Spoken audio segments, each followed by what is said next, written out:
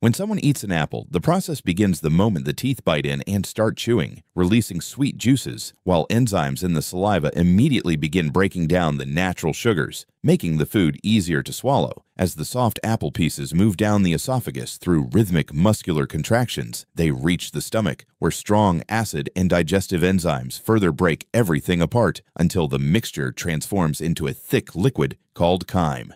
This chyme enters the small intestine where the real magic happens. Vitamins like C and A, minerals, antioxidants, and the apple's natural carbohydrates are absorbed through the intestinal walls and released into the bloodstream, traveling to organs for energy, immune support, and cell repair. Meanwhile, the apple's soluble and insoluble fiber moves through the gut, helping clean the intestines, feeding good bacteria, improving bowel movement, and supporting digestive balance. Altogether, this simple fruit boosts heart health, stabilizes blood sugar, supports the gut, and provides a clean, steady source of natural energy, making an apple one of the easiest, most beneficial foods your body can process.